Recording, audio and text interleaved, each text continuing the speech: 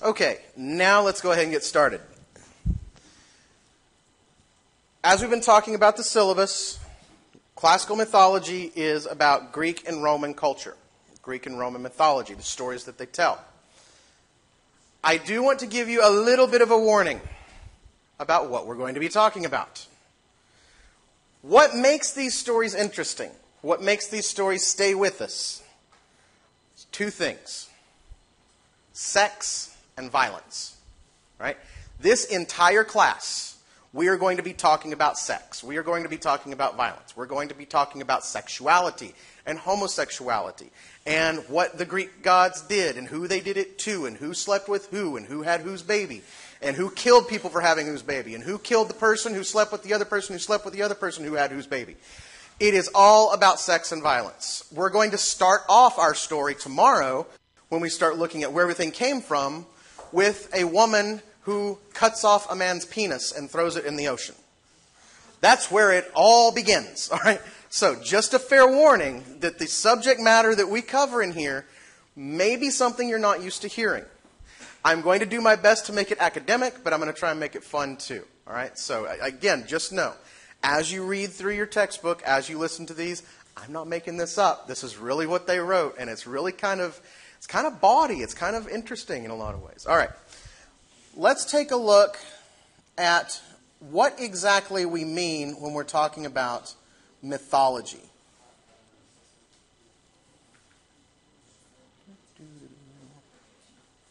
There we go.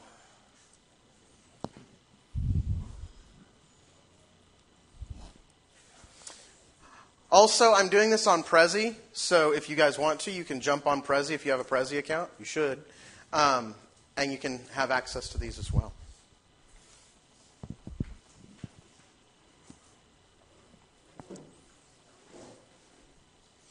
Okay. Sorry it's yellow. Can everybody, let's kill some of the lights in here.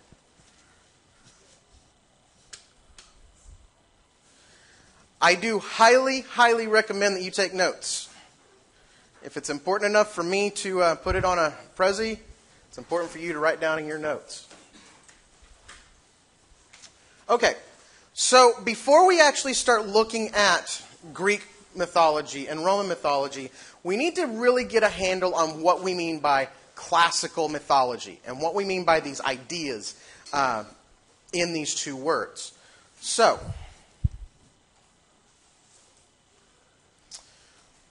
what is classical? This term that we refer to as classical generally refers to ancient Greece and Rome. Now, these are two cultures that are separated by both language and time, but as we'll start to see, especially the Roman culture, it started kind of developing from the Greek culture. Stories were borrowed, stories were changed, and they have this root in Greek culture. Now, does that mean that this idea of the Greek culture was the first to have these stories? No, not by a long shot. But they were one of the firsts to actually start writing them down and recording them. Now, that has good and bad implications, as we'll see as we start looking at how mythology is researched and some problems that we have in researching it. But we'll get to that later. The zenith, or the peak of the Greek culture, was around 5 BC. Stop it. Okay. So the Greek culture kind of hit its height in 5 BC. And the Roman culture hit its height between 1 BC and 1 AD. Now, the cultures lasted a very long time, but these were the points at when they had the most political power, when they had the most cultural power, when they had the most kind of world conquest.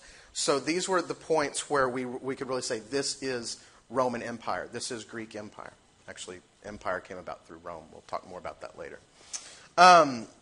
And then, as I said, the Romans adopted a lot of what the Greek stories were. So when we look at this term classical, this is what we mean. This is kind of in a nutshell what we mean by classical.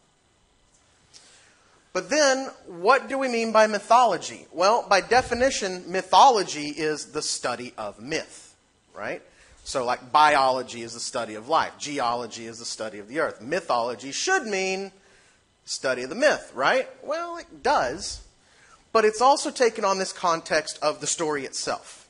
So if you're reading Greek mythology, you're not reading studies about the Greek myth. You're reading the actual Greek myth most of the time, right? So if you're studying mythology, then yes, you're studying the study of myth. But if you're reading mythology, you're actually just reading the myth itself. So the terms get used interchangeably. So mythology is actually the myths themselves in the context that we'll be talking. Yeah.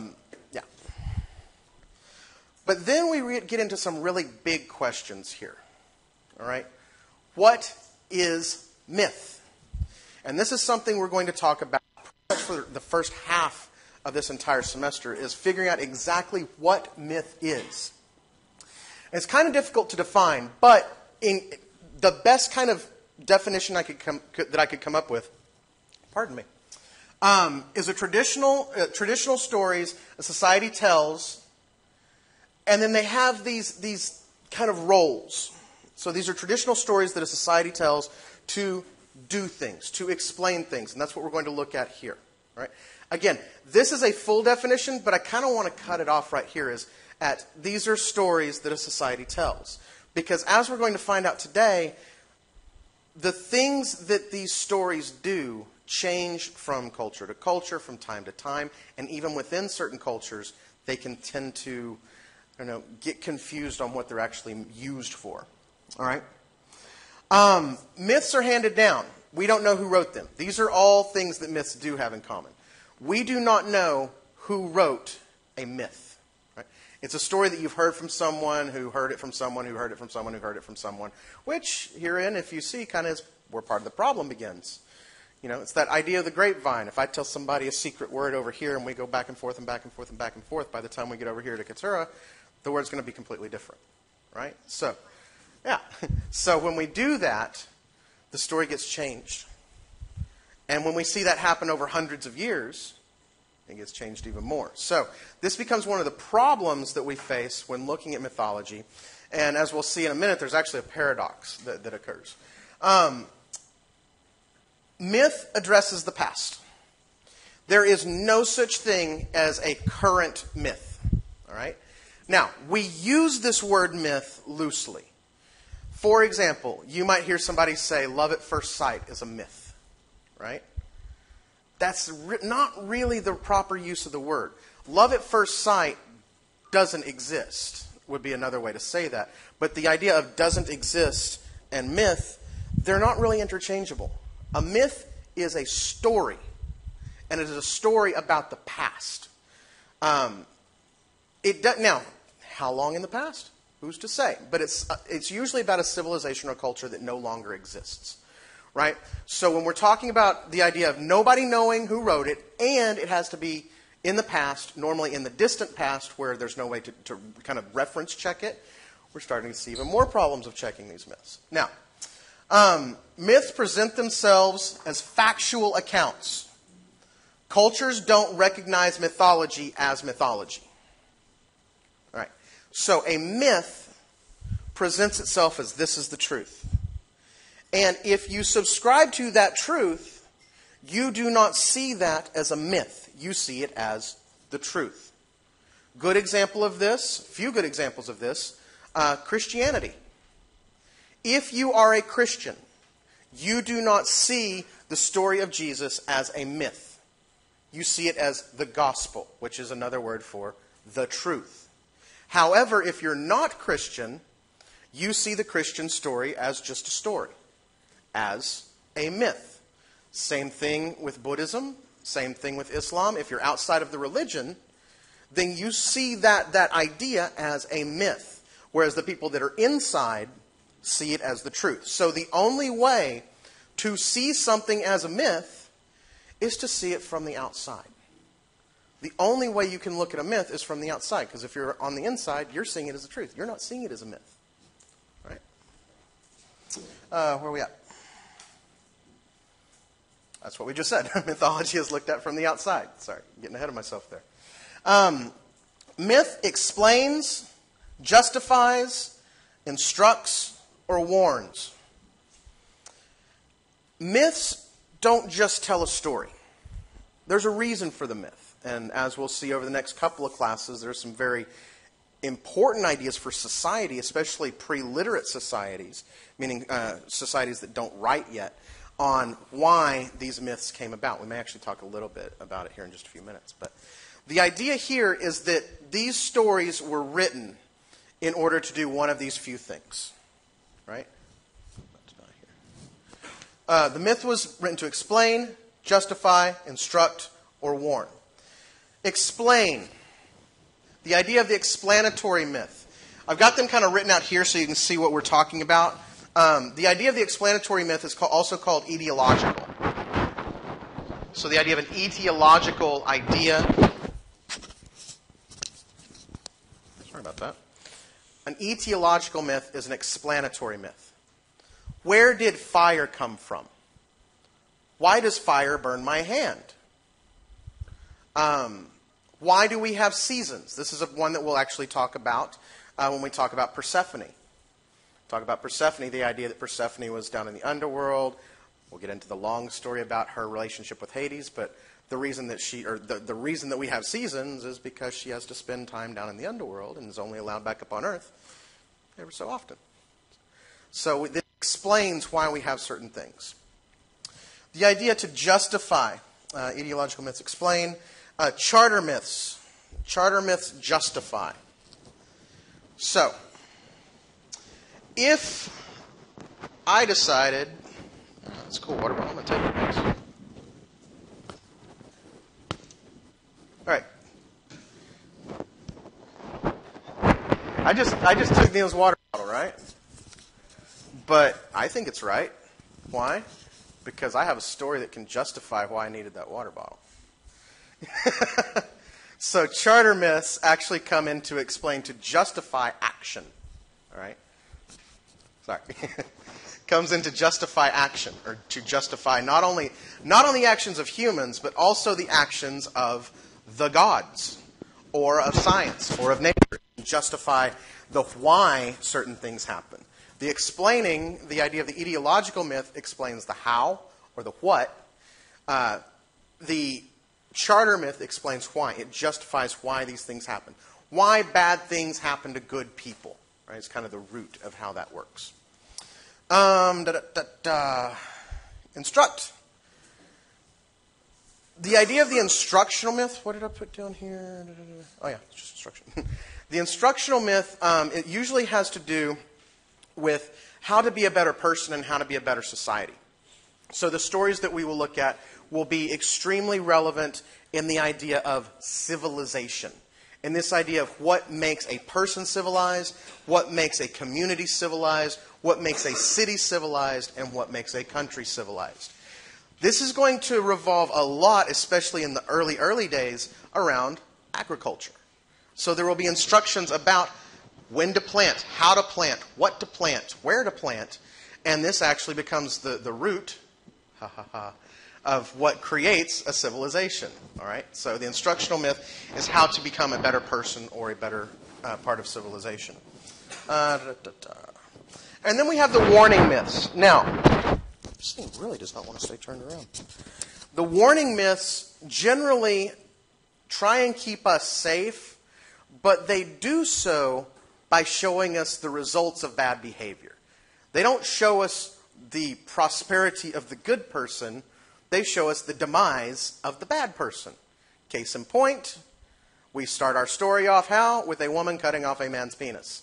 Now, he did something to deserve having that cut off, or did he, as we'll discuss that. But the idea is we don't see the just. We don't see the upright. We see the bad things. We see the people who do wrong things. We see the people who get into trouble, and these become warnings of this is why you shouldn't behave this way. There's hardly ever one that says you should be good. You should not steal. Most of them are like, if you steal, you're going to turn into a monster with 6 heads. So it takes this idea of the bad and exaggerates it in a way that scares you. It uses fear as a prime motivator. Let's see how we're doing on time.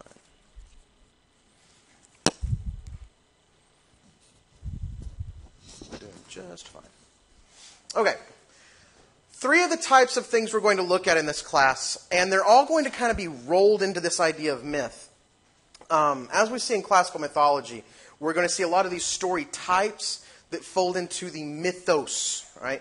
This is a type of rhetoric as well. Remember that in your other classes we've talked about logos, ethos, and pathos. Mythos ties back to the idea of the myth, the idea of the archetype, the idea of the story. So, in the idea of the myth, we also have this idea of the legend and the idea of folklore. All right? Now, there are three types of these. Myths are stories that relate directly to the gods. All right? If we're looking at the root definition of a myth, it has to have something to do directly with the gods.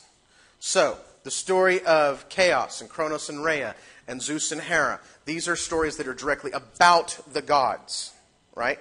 They sometimes involve humans, but the humans aren't really important in how the story is told. That's where we start coming into this idea of legends. And legends are traditional stories rooted in historical fact. Now, these stories do tend to have humans in them. And as we'll see, a lot of times these humans were real people, or at least representative of real people. Hercules, it's argued, is representative of someone who actually existed. Heracles was actually his Greek name. Theseus, someone else that we'll look at, was also rooted in the idea of somebody real. But what happens is the legend takes over. The embellishment, the exaggeration takes over into the legend. Good example of this, how many of you have heard of a guy from the United States named George Washington? Who was George Washington? First president of the United States. Right. Now, there is legend associated with George Washington. We hear about the stories about him chopping a cherry tree or throwing the silver coin all the way across the Delaware River. Can a human really do this? Can a human really cut down a cherry tree with one chop? Can he throw a coin across a river that's over half a mile wide? No. These are attributes that are starting to be given to him to give him legendary status. So the way that a legend develops is it normally starts with a good central idea. It starts with something that's honest, but then people adore or fear the person to the extent that it becomes exaggerated. All right? So the legend is usually rooted in truth, but becomes exaggerated or embellished. Do what? Did you say that, for example, Genesis stands for Do what? Genesis stands for legend. Genesis, like the book of the Bible? Yeah, because Genesis is more about the humans. It is about the humans, but here's the problem. This is why it's not legend. We have no proof that these people really existed. It has to be rooted in historical fact, right? I would actually go with that as being myth. You know, again, if we're looking at this on the outside of Christianity, if we're looking at this as not a Christian looking at the Bible as literature, I would say that this is a sense of myth. Why? Because the entire story, it's not about Adam and Eve. The book of Genesis is not about Adam and Eve. It's not about the humans. It's about God creating the earth. It is a platform to tell the story. This is why our earth is here. It is a myth. It instructs us how. It explains. It is an ideological myth about a monotheistic God. By the way, that's a term that we'll be addressing here. Do you know the difference between monotheistic and polytheistic? You ever heard those words?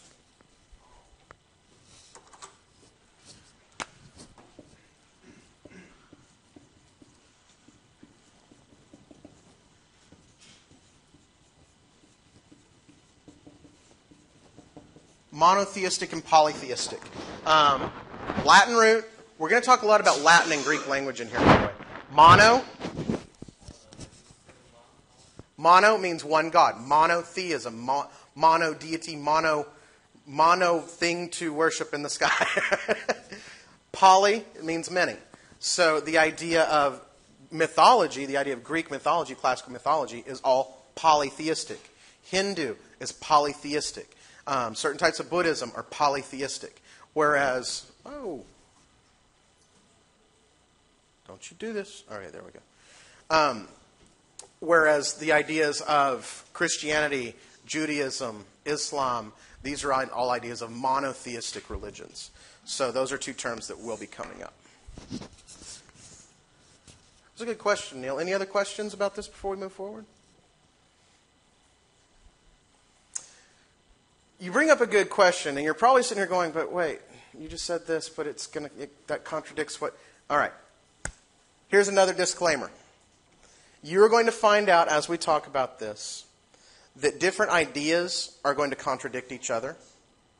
Different stories are going to contradict each other. So you're going to read in your book a story about Aphrodite, for example. And then I'm going to tell you a story about Aphrodite. And you're going to be like, wait. That's not the story that was in my book. You're absolutely right. It's totally different. There are about 12 to 1,200 different interpretations of these stories. You need to understand this. What I'm giving you in class is an overview. What your book is giving you is an overview. And your book even tells you there are other versions of these stories. There are other canonical versions of these stories, which means that even in a canon of text about Zeus, for example, you may find 10 or 12 different versions of the same story of the birth of Athena and how that worked. There is no one individual story. And a lot of the stories that I say are not going to make sense. And a lot of the ways that we look at these stories are not going to make sense. And a lot of the ways that the stories progress and then try to draw back on one another, it's not going to make sense. Just like most mythological texts and religious texts, there are holes. There are holes that you have to fill in with your own ideas of critical thinking and your own ideas of creative thinking as well to figure out how they got to it. Now, I will stop at some points and say, look, guys, this is not going to make sense. It doesn't make sense to me. It didn't make sense to them. It doesn't make sense to the people who study this. We just have to assume that this is what they thought. So at these points where we do have a lot of multiple interpretations, I will stop us to let us know, to let us kind of look at it in a little bit better light. Okay, moving on. Folklore. Folklore are stories that are primarily entertaining. They often have animals or clever people. Now, when I say clever, I don't mean smart. Clever means sly. Clever means they find a way to trick somebody into getting something done. Theseus is one of these. Hercules is one of these, although they're legend. A lot of the story that they have is folklore, especially when we start dealing with Hercules and the trials of Hercules. Man, that's so much fun because we start seeing all these really weird beasts and animals. And that's where we start tying in this idea of folklore and legend together into things that become myth. So we start to see all of these working together to create this culture of myth that we're going to really study. Well, and that's kind of what I said there. Okay. So, when we think about the importance of myth, we need to look at this idea of writing.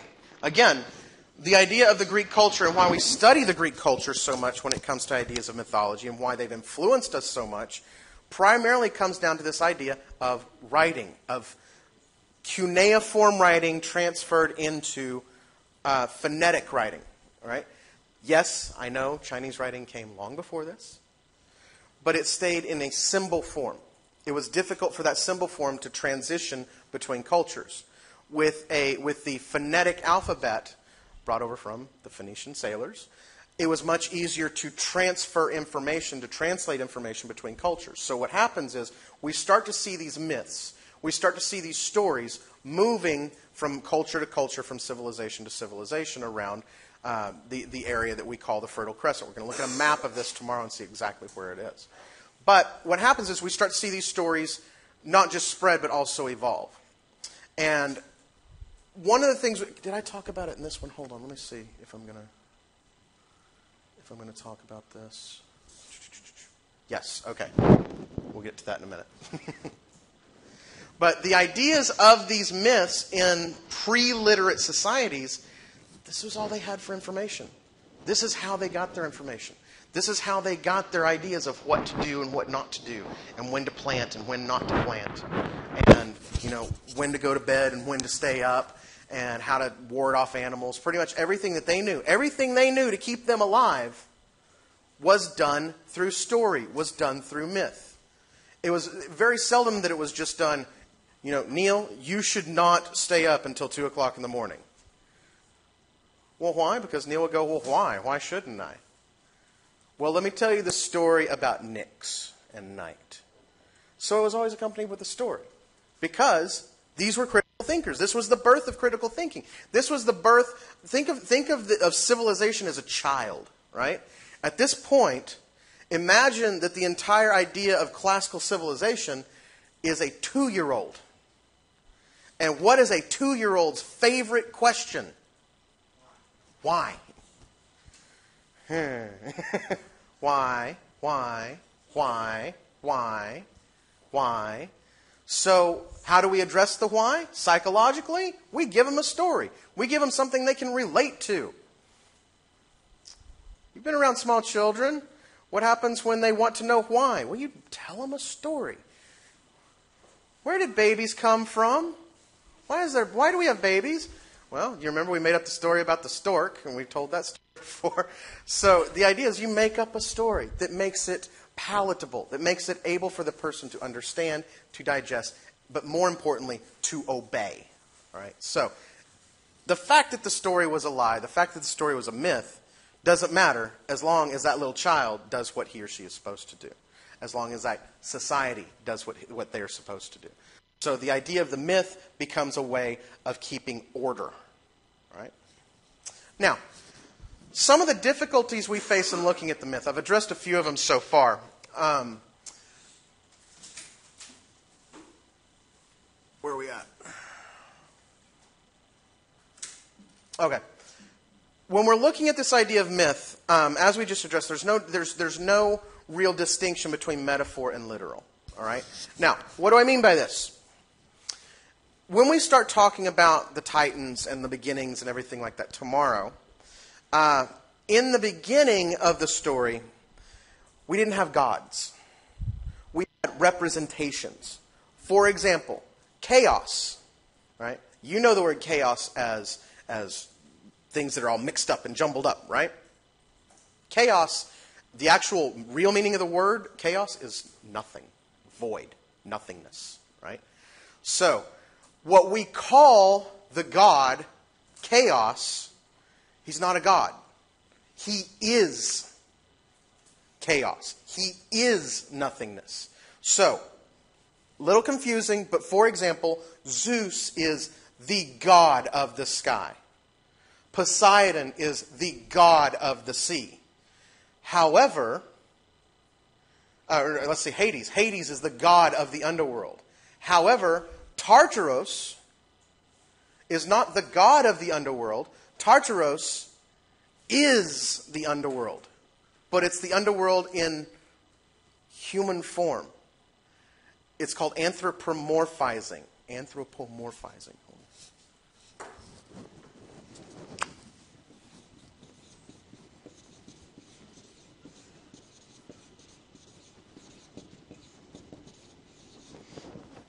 Anthropomorphizing. It's when we give a human form. For example, when we say that the idea of God, as the Christian God, is an old man with a white beard sitting on top of a cloud.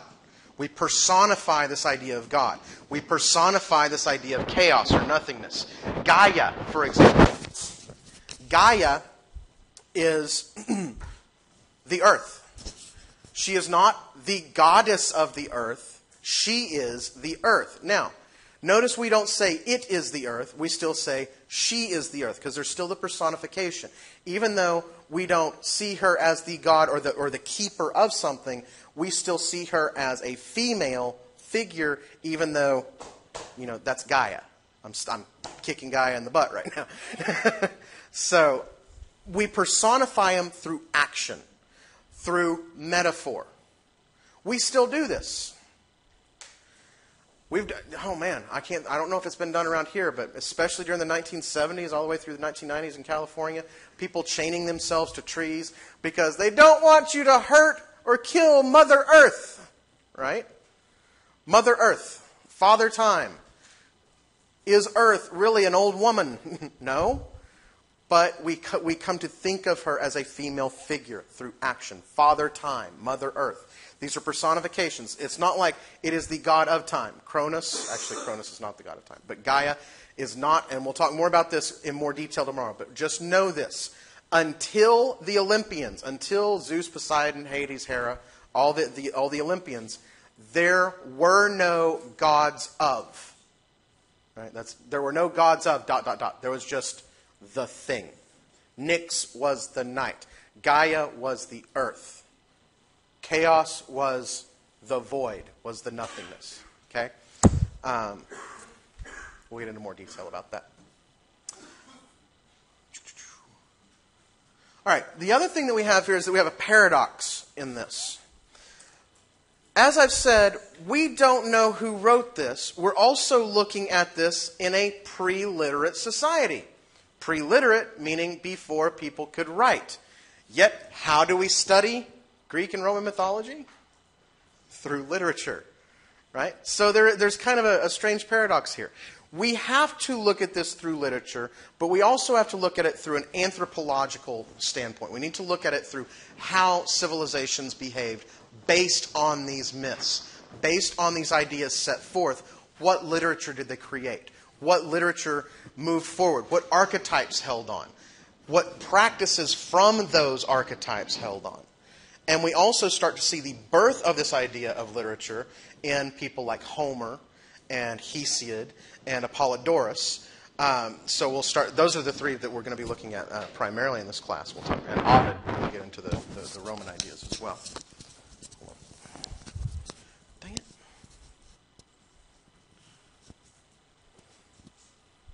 Sorry, having some technical difficulty. Thank you.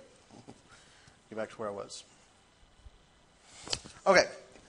The other problem we look at, not only do we not have literature from that exact time, remember, myth is written about stuff in the past, so we're even further separated from it. But beyond that, cultures know the myth.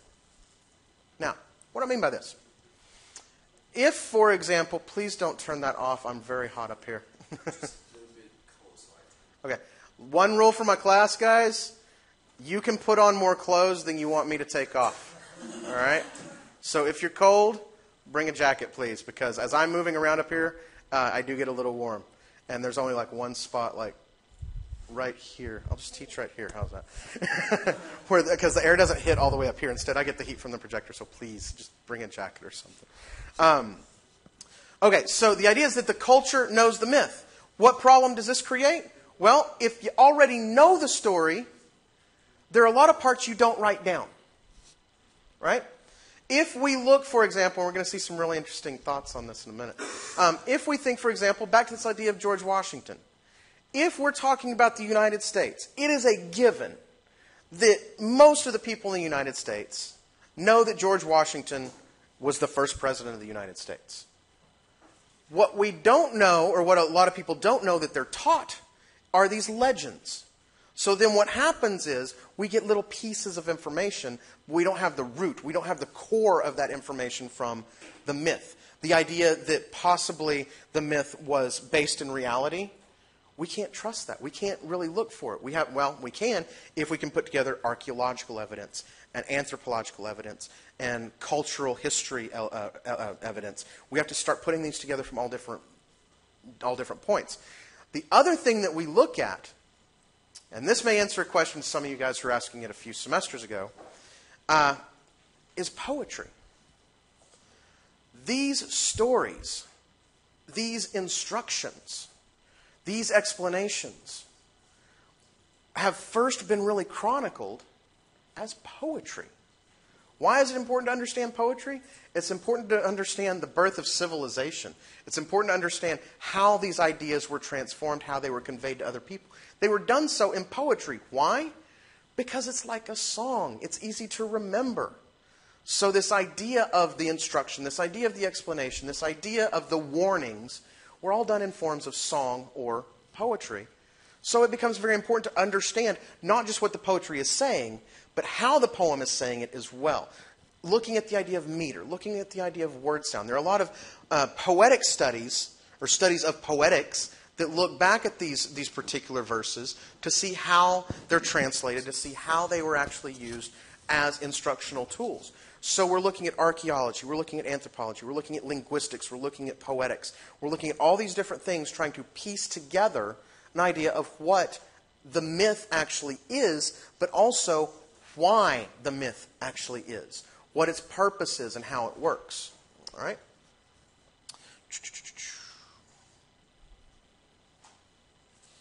Most literature is lost. We've talked about that. And then the idea of the archaeological evidence. Archaeological evidence is spotty. There's not much of it. Okay. So let's get this idea then of some of the difficulties and what we're talking about, differences in the way things are seen. Have you heard the story of Jason and the Argonauts? Jason and the Golden Fleece? Parts of it. This one that we'll study. We'll study the story of Jason. Odysseus. Okay. Basically, spoiler alert, he's sent to find a golden fleece and he finds it. And he comes back a hero, right?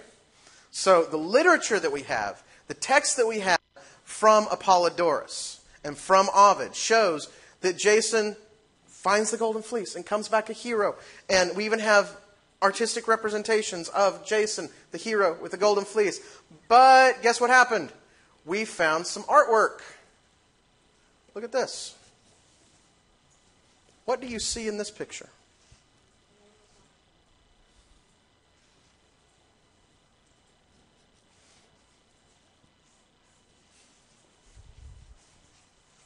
Much like the story of Jason, there's a dragon, there's a golden fleece, but doesn't look like Jason did too well in his quest.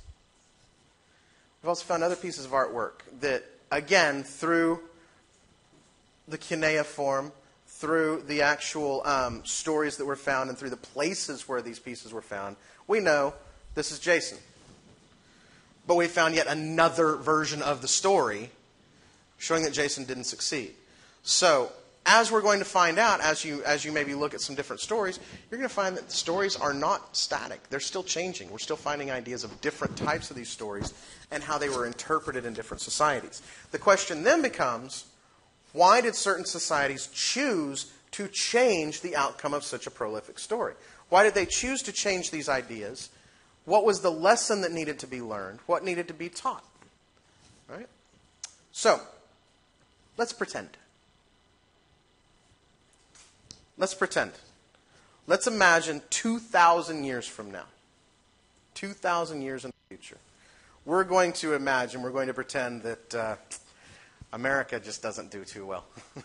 We piss somebody off way too much. And this is New York City. 2,000 years from now. It's actually from a video game. But this is New York 2,000 years from now. And we look. And we're looking around New York City. And we come across a book. And it says, we're a new civilization. We're either from another planet or we're evolved. We don't know what this place is, right? We find this book. And somehow, magically, we're able to read it, right? But it has the letter G on it. And it also has this word encyclopedia. So we have, at our disposal, G. All the encyclopedic entries of the letter G in an encyclopedia. We start reading through and we're like, oh, wait, Gothic cathedrals, Gothic churches. Gothic churches are known for their arched spires, right? So like the outside of a church usually has these peaks, right? So, oh, great. We now know what Gothic churches look like, which means we can identify all the Gothic churches, right? Can we? Really? If we get this idea of the Gothic arches, if we get this idea of a Gothic church is defined by its arches, and that's all the information we have, and then we run across these every single block, not only do we make the false assumption that this is a church, actually I guess in a way it kind of is, we make the false assumption that this is a church, but we also make the false assumption that it is a widespread, extremely widespread religion, because we see this literally every block. So this is one of the problems we run into when we're studying mythology, is our ideas of interpretation change. We have very little information to go on, and we're trying to put together all these tiny pieces of information to make something that's more manageable, something that's easier to make sense. Okay? Questions?